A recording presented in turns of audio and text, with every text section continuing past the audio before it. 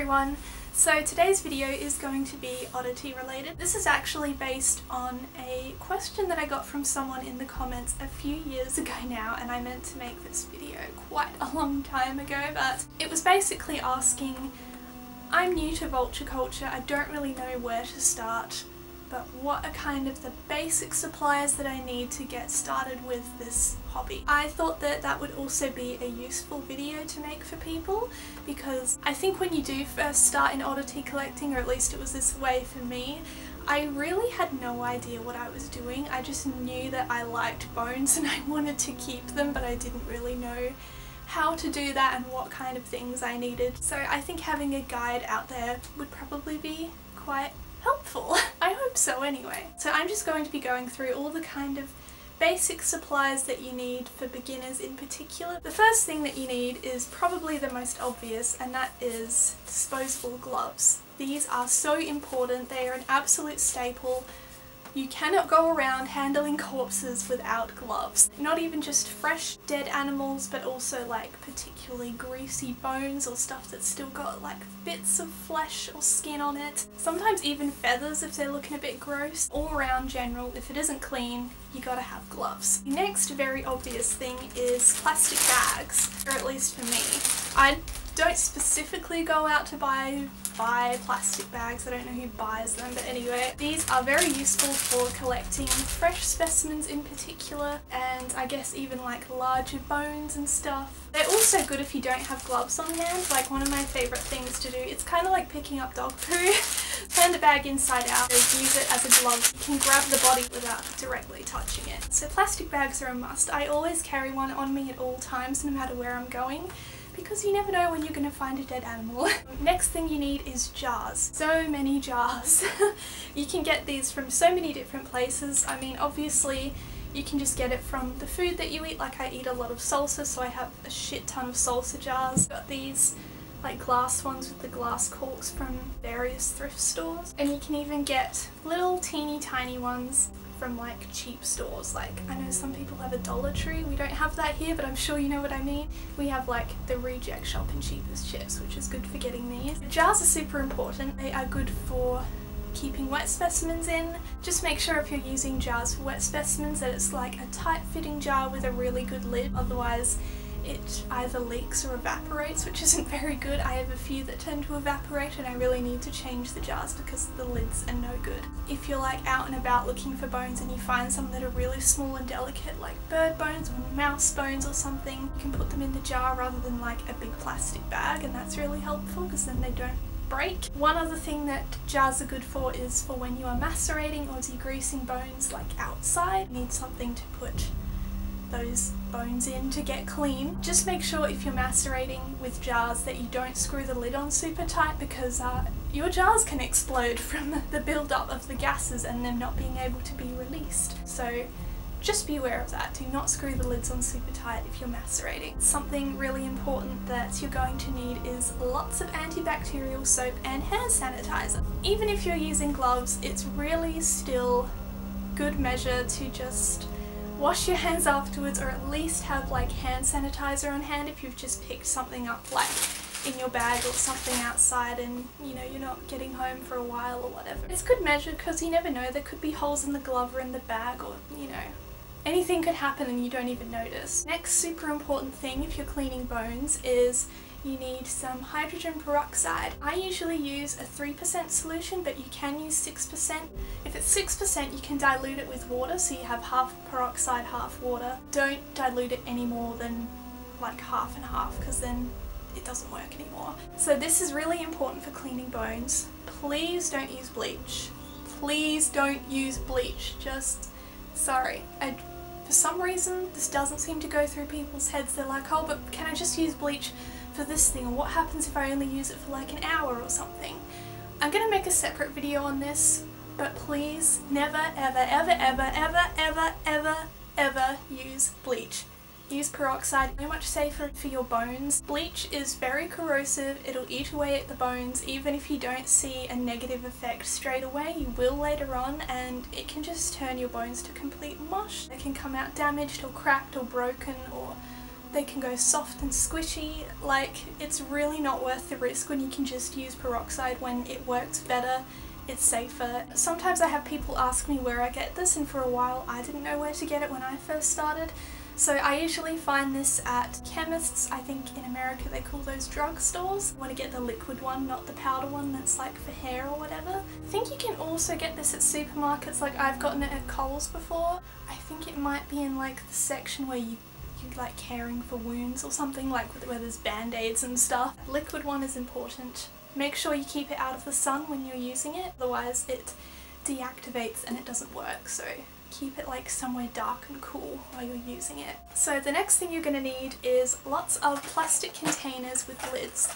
This one currently has a bunch of ring backings in it, so ignore that. I got this from the thrift store the other day and they came in here, but I thought that the container would be very useful. You can also use ones like this. You're going to need this for, I guess you can use it for maceration, but I use it for putting the peroxide and bones in when they're getting their final clean. If you're using this for peroxide and bones, just make sure again that you do not have the lid like firmly, tightly on there. It just needs to be kind of sitting on there. It's really good for when you're mummifying things as well, so you can do your layers of salt, put the specimen in, and then have like the more layers of salt on top, and you can kind of see the progress through there as well, and then you can tell when you need to change the salt more easily. Another thing that you'll probably need, especially if you want to be doing any kind of wet preserving or even taxidermy, ideally what you would want is some formalin, but I do not have access to that and I don't know that many people that do. If you don't have that, you can use isopropyl alcohol, which I also don't have access to. So if you don't have that, then you can use methylated spirits. So as far as I know, the formalin is for really fixing the specimen and making sure it's totally preserved. I think you have it in there for a few days and then you change it out with, I think, ethanol alcohol, but I can't remember. My kind of wet preserving technique is very, very basic, but it's also good for injecting the specimen with so that it's preserved on the inside as well, like all of the deep tissues and stuff. Again, that's something that I've never done before and I know that I should, but I'm lazy. I know that I'm taking that risk with the more basic way that I do my wet preserving, so I don't really mind. But it's your personal preference. You can go to the effort to get formalin. I just use metho because that's all I have access to. I guess I can really only talk about metho because that's what I use. So it's also really good for taxidermy, like cleaning and preserving the skins before you make them out.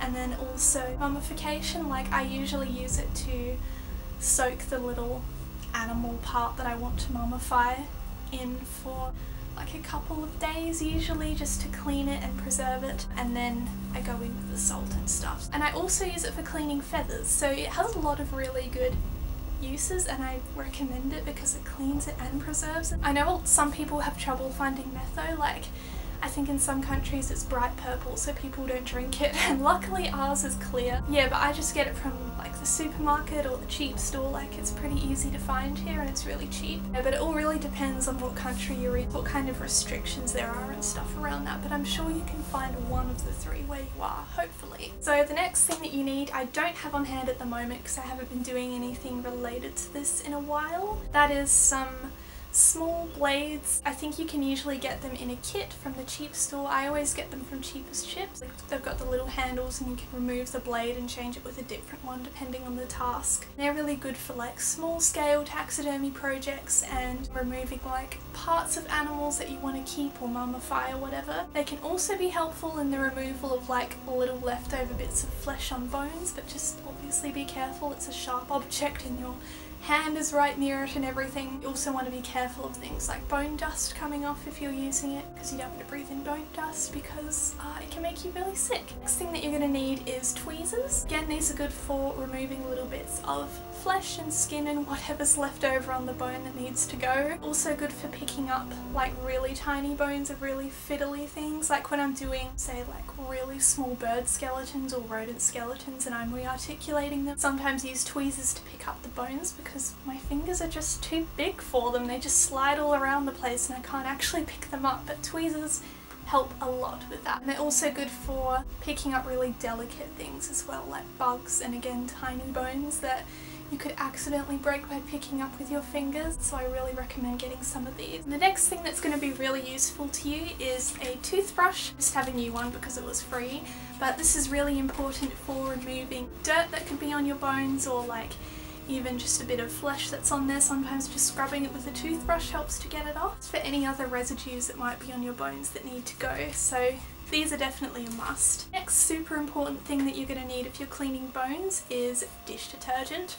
This is really good for degreasing your bones so that they're not yellow and gross anymore and they're completely clean, like from the inside out. People do often use harsher chemicals than this, like they use ammonia or laundry powder, but I really don't recommend them because they can be really damaging to the bones, and things like ammonia are also dangerous for us. Obviously some of these other chemicals are as well, but I think if you can go the safe option and it works, then do it. Dish detergent, for example, works amazingly for degreasing bones for me, and it's safer for me to use than ammonia, so this is super important, super helpful, and it doesn't matter what brand you get or anything, as long as it works, that's all that matters. This is something else that I don't currently have on hand, but buckets are really helpful. They're really good for cleaning larger bones and specimens, like say if you've got a sheep skull or something that's not exactly going to fit in a jar, so putting it in a bucket definitely helps, like you're doing a larger skeleton or something.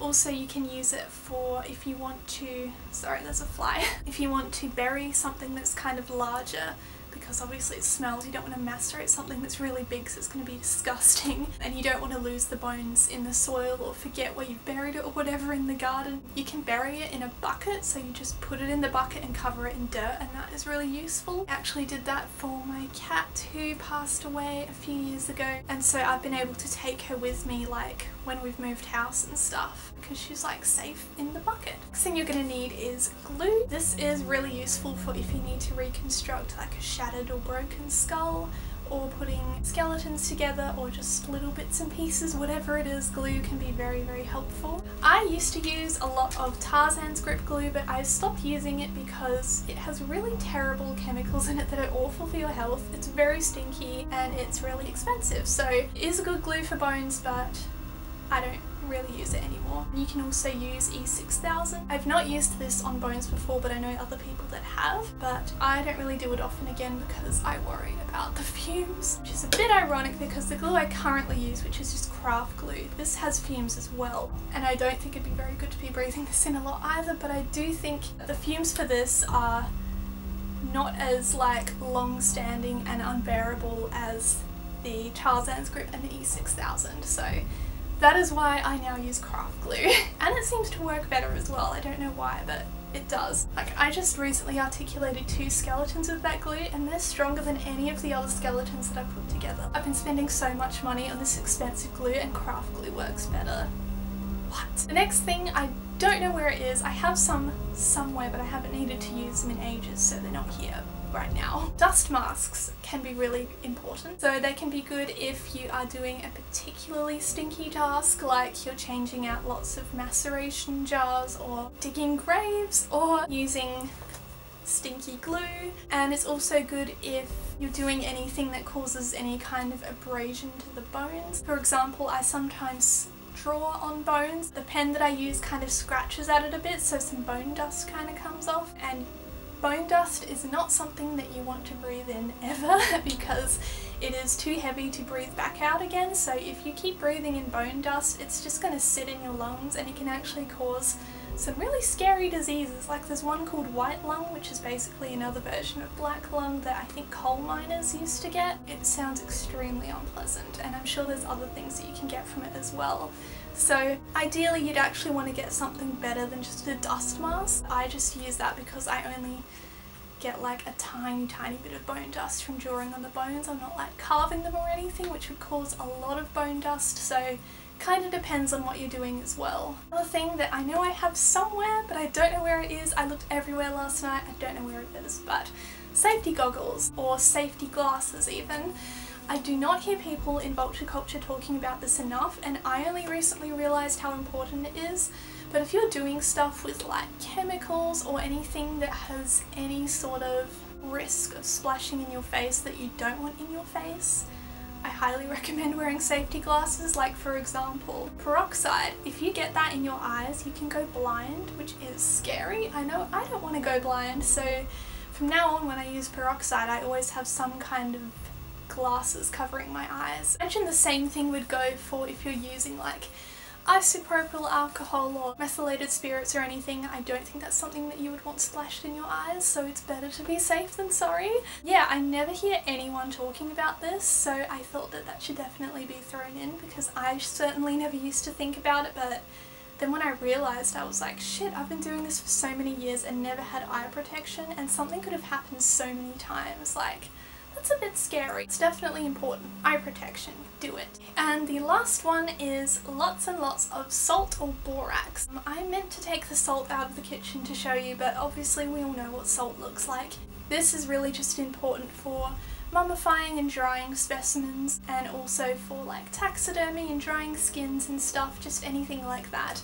But if you're not really working with skins or mummified stuff, then I guess you don't really need it. So those are all of the basic supplies that you need for oddity collecting in vulture culture. At least these are the ones that have been useful to me. I'm sure that I probably left something important out, so if you're a fellow vulture culture enthusiast or oddity or bone collector, please let me know if I've missed anything and put it in the comments below. Otherwise, I hope this video was helpful to you or informative in some way. So thank you for watching, I hope you enjoyed, and I will see you next time.